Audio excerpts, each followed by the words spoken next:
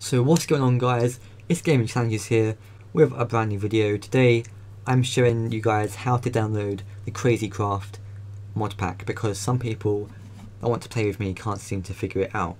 So firstly, you head over to technicpack.net/download. I'll put a link in the description to everything. You download for wherever you're on, Mac, Windows. No one's on Linux, let's be honest. You run it, you know what to do. It's not rocket science. You download it. Then once it starts, in like 5 years from now, you want to log in down here.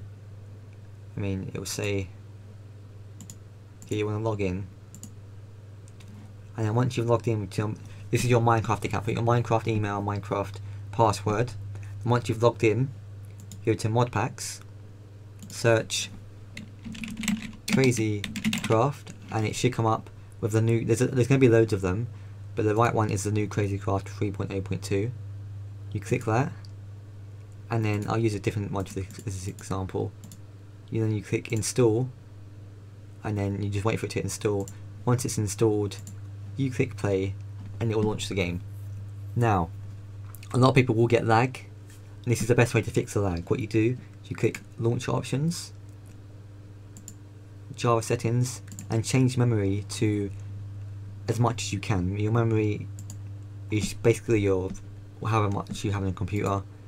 I have 16 gigabytes, so I can use 10. If you have like 8, then use like 5, you know. But the more you have, the less lag it will be. But if you try and launch it with the default gigabytes, it probably won't run very well.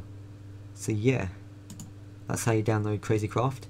I'll see you guys in another video.